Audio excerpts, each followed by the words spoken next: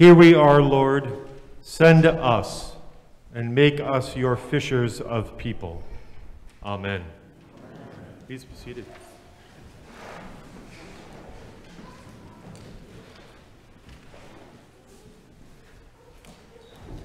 Good morning, church. Good morning. Raise your hand if you knew this was the annual meeting today and came to church anyway. All right. Very good. I think that says something, right, about who we are and who we strive to be. For those of you who are new, a brief word about what we're doing today. The Episcopal Church, in our very constitution and canons, the way that we are made up, we are a democratic church. And so your priests and rectors are not appointed. They are elected by local congregations. Our bishops are not appointed. They are elected. Everything that happens in the life of the Episcopal Church happens because at some local community somewhere, that effort was raised up and lifted. So we take our part in the workings of the larger Episcopal Church here this morning. It is a great privilege to be able to do so. Welcome to the 173rd annual meeting of St. Paul's Episcopal Church in Brookline and my 13th annual address as your rector. Well, wait, let's see what I have to say first. A few weeks ago, I was talking with clergy colleagues of mine who are rectors of their parishes about all of our upcoming annual meetings and how we were all in the midst of writing our annual reports. One of my colleagues commented that she wished she could submit the following as hers. Rector's report for 2021. It was really, really, really hard. Respectfully submitted, your rector. 2021 was really, really, really hard. And it was hard in lots of different kinds of ways. Of course, the pandemic of COVID-19 continued, and not only did it continue, but it moved into grayer, more difficult territory. Rather than clear guidelines and complete shutdowns, yes or no, there were hundreds of decisions to be made in our daily lives and in our shared life as a community. Do we? Can we? How might we? Should we? Shouldn't we? And as quickly as the weather turned warm and things looked like they were approaching a new kind of normal, cases spiked, protocols reversed, and we were faced with the reality that we would be in this for a while longer. And then came Omicron. And as those numbers fall and daylight lengthens once again, and we again are wondering, dare we dream for a day when we are gathered fully again?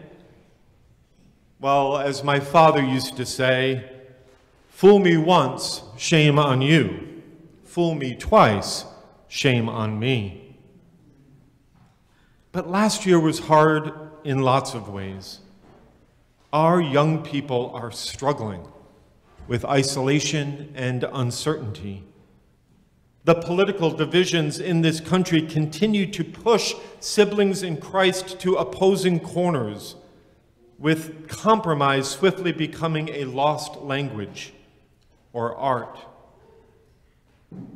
The hate and the fear which has lived under the skin of this country since its founding is erupting in episodes of violence against the historically marginalized.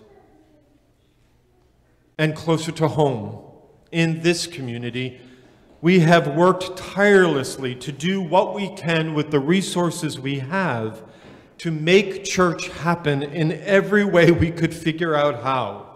Here in this building, in the community, online, and out in the world. We have worked tirelessly, and many of us are tired. And we are sad. For this year, we lost a great deal in our lives, including several beloved members of our community. This year alone, since my last annual address with you, we have mourned the deaths of Laura Rutherford, Maureen Carter, Linda Hasty, Ken Carter, Tim O'Brien, and John Mahoney, and more. Not to mention our friends and family members not in this community. And so my colleague was right. 2021 was really, really, really hard. And yet, as I read the annual report, and yes, I read all 31 pages of it, and I ask you to do the same, I was reminded of how much growth, new and continued, also happened in and through this place in 2021. Sometimes these things happen despite the strange times in which we live, and sometimes they happened because of them. I could use the entirety of my annual address thanking all the people who helped make this past year possible, the staff, the vestry, your wardens, worship leaders, and ministry leaders. The list is very, very long. And of course, to begin to name a few is to ensure that I will forget some, though there will be time for some thank yous later this morning. Instead, I want to recall some memories that serve for me as illustrations of what has grown this past year in and through this community. Starting about this time of year, people love to post pictures of that first crocus flower peeking up through the snow as signs of new life emerging from the long winter. Well, the new image that I will use for that from now on in my own life is that of our choir, standing outside in the snow to sing the Foray Requiem last year. They were like so many vocal crocuses, signaling new ways of bringing life into being. The continuing pandemic created the urgency for us to create the Circles of Caring ministry. Every household in the congregation for whom we have contact information received a phone call or an email 2 times this past year. The image I use with the ministry team is to imagine they are leaving warm loaves of homemade baked bread on each doorstep. Whether or not they ever hear back, to be contacted and prayed for is to be loved. Love itself sprouted and grew here last year. Our racial justice ministry team was born out of a charge I issued in my last annual address to think of our racial justice work at St. Paul's not as a siloed ministry, but as a lens through which we would begin to see everything we do as a community of Jesus followers. That ministry is still growing and wrestling with what it all means. But that wrestling is the work, and I am grateful to those who have helped shape that conversation so far. We continue to put our faith into action, a core part of our identity here at St. Paul's. We still participated in the Be Safe Summer Camp program despite pandemic and tropical storms. We still gave out almost $35,000 in grants to 20 different community organizations through our Ministry Outside the Parish team. We held our most successful prison ministry book drive to date, filling the book requests for 45 incarcerated individuals. And while we now experience their absence as a loss to us, we helped make possible the expansion of the Brookline Food Pantry, which resulted in their securing larger, more accessible space for their operations at United Parish. The food pantry started at St. Paul's well over 30 years ago now, with a couple of people and a really good idea. St. Paul shepherded that ministry through tremendous growth. We hired a program director as a member of the St. Paul staff. We then helped them to become an independent 501c3 so they could access new grant revenue. And we provided rent-free space for 3 decades until last year they filled every corner of the Great Hall, middle room, choir room, kitchen, and front lawn. A couple of people and a good idea, by the grace of God, is now feeding over 650 families per week. I wonder what a couple of people, a good idea, and the grace of God might do next here at St. Paul's. Never ask a question you don't at least know the answer to partially. I know a little bit of what I hope God will do with a couple of people and a good idea. I know a couple of people thought it would be a good idea to join the Greater Boston Interfaith Organization to provide an opportunity and outlet for members of the St. Paul's community to effect change and pursue justice at the policy level, and to become allies with communities of color throughout the Greater Boston area. And as the ad goes, those few people told 2 friends, and they told 2 friends, and so on, and so on, and so on. We now have a vibrant GBIO at St. Paul's Ministry, and the budget you have been presented includes in it, for the first time, $6,000 from the operating fund allocated for our participation in GBIO. A couple of people thought it would be a good idea to get together and dream what the future of children, youth, young adult, and family ministries might look like at St. Paul's. They talked to 2 people and to groups of people to listen and discern a vision for the future of our ministry with the youngest among us.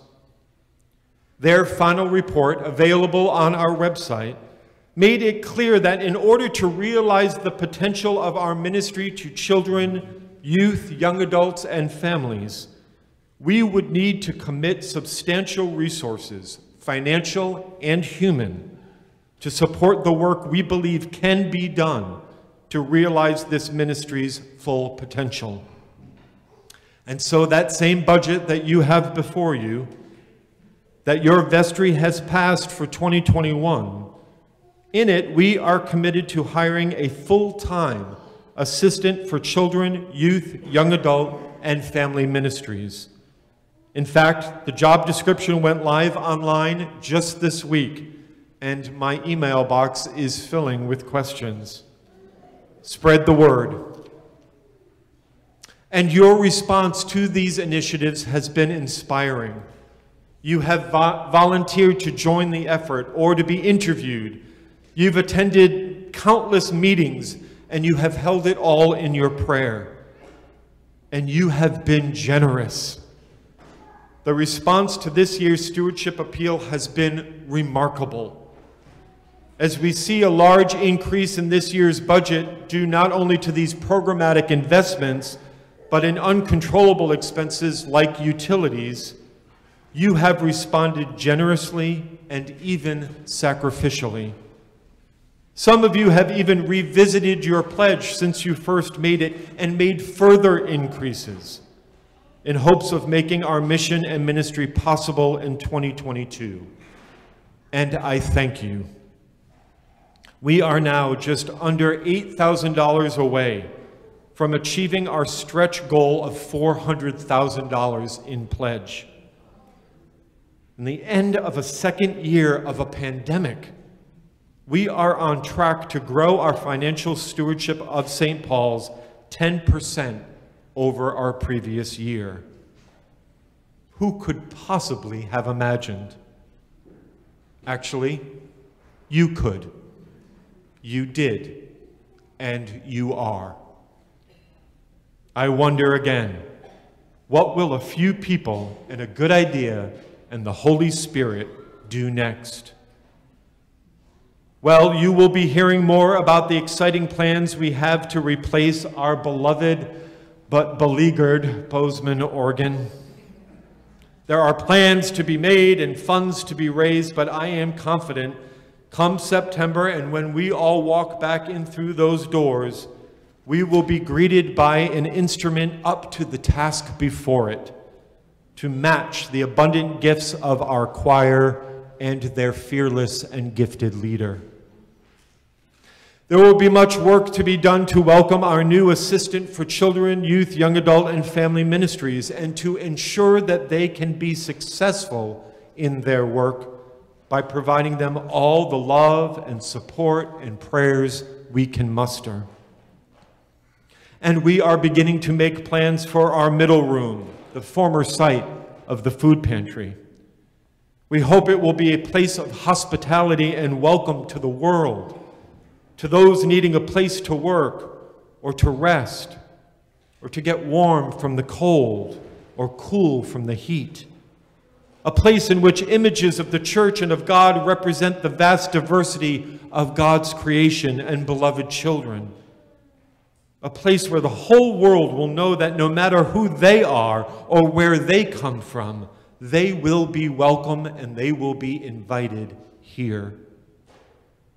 Please keep a lookout for more information about this initiative, which started as a few people with a good idea, led by the grace of God. And this year, I want to ask each one of you to step forward. I want you to ask yourself how it is you might support our gathering as a community as we take more steps toward a new way of being together. It's been a while. We're a little out of practice. We sometimes forget we can't go get another cup of coffee in the middle of the sermon when Jeff drones on, when we are actually now in the sanctuary. Well, you can, of course, but you can't turn your camera off when you do it. You can. And it takes a lot for us to be together, honestly. It actually takes more than it used to. We still need readers and ushers and greeters and altar guild members. We still need choir members and vergers and acolytes and coffee hour hosts. But we also now need tech people and social media hosts. It takes a lot for us to worship together, and I hope you will pray seriously about what part you might take in it. Friends, I am ready to dream again of coffee hours and shared dinners. I'm ready to hope for chairs and pews that are filled and online streaming that continues to keep us accessible to those who cannot be here, even when the worst of this pandemic is over.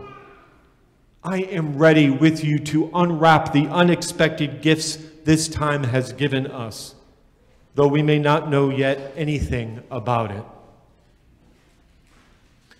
In her report on the Gardens Ministry, Julie Starr talks in it about the intense pruning that was done as part of the fall Buildings and Grounds workday. I told you I read your reports. I was there, a lot of pruning. And it wasn't done when pruning was supposed to be done, apparently, I learned. Julie writes in her report, quote, "At the end of the day, when I looked at all the debris that was carted away, it made me wonder if anything was left. 2 weeks later, the roses were leafing out, and 4 weeks later, they were blooming again. Rest assured, there will be a beautifully full garden in 2022, end quote. This time in our lives has felt like an abrupt, unwelcome, and untimely pruning. Some days, all it seems we can see are the empty spaces of what used to be. But we are in a position to come back healthier, stronger, and more vibrant than ever. So rest assured, my friends, with your help and by God's grace, there will be a beautifully full garden in 2022, indeed. Amen.